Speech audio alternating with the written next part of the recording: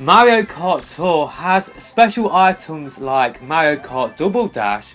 Here are all of the special items in the game and which characters use them. So there is the boomerang, which is used by Baby Mario. There is the Lucky Bubble special item, where you will float around in a bubble for a short amount of time. That is used by Baby Peach and Baby Daisy.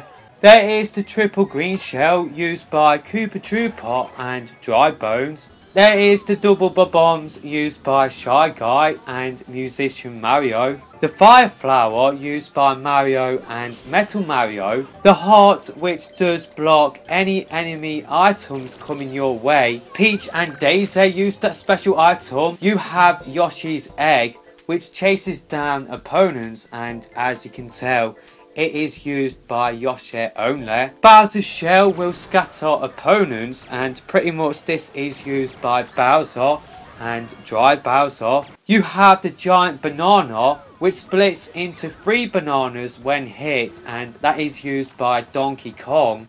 There is the banana barrel, which launches bananas onto the track, and that is used by Diddy Kong. You have the triple mushroom, which is used by Toad and Toadette.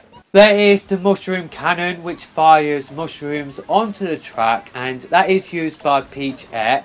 And finally, Pauline has the Lucky 7, where you will have 7 items at your disposal. So yeah, let me know your favourite special item in the comment section below.